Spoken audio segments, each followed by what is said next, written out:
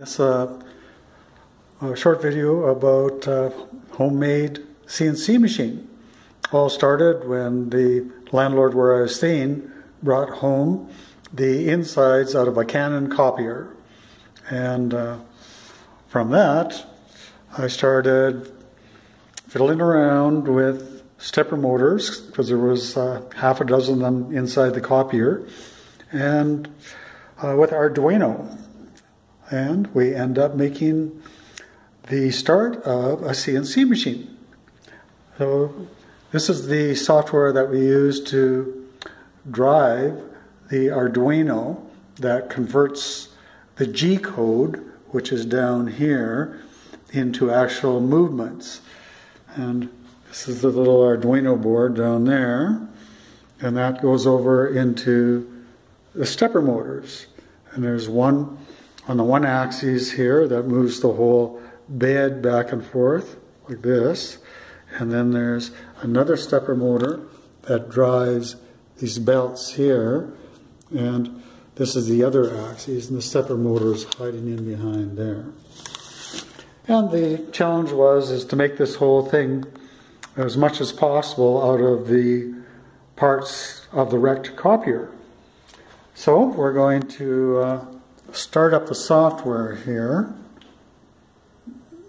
Okay, we've got a file already loaded in, and I'm just going to hit the start, and there over here we'll see what happens. And now she's starting to draw out with the ballpoint pen, because I don't have a router mounted on there yet. It's drawing out the part on the cardboard that I cut out of a beer case because I couldn't find any paper. And this is the part that is drawing out.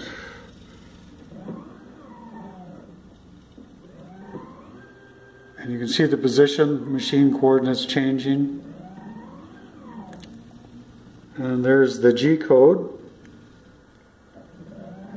And as it moves, going up and down.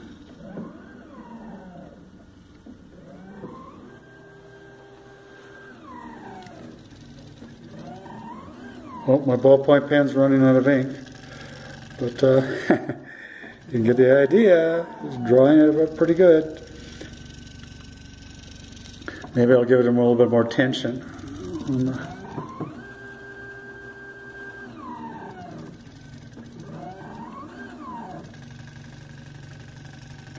So it's doing a very accurate job.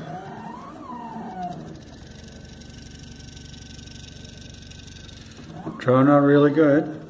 You can see the little stepper motors there doing their thing. This is the other stepper motor, and it actually pulls the bed back and forth. And I've got it on a worm gear, that's why it's running so much faster.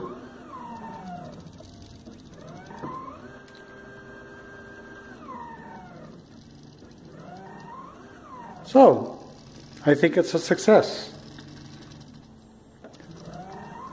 I'm not sure if I'll try to put a router on there or not. Actually, at Harbor Freight Tools, they had a sale on a little mini drill for $9. And I just might put another stepper motor on and have a Z-axis, an up and down axis as well. And maybe I'll be able to carve something. Who knows? Okay, that's it. There's the whole setup in my landlord's workshop.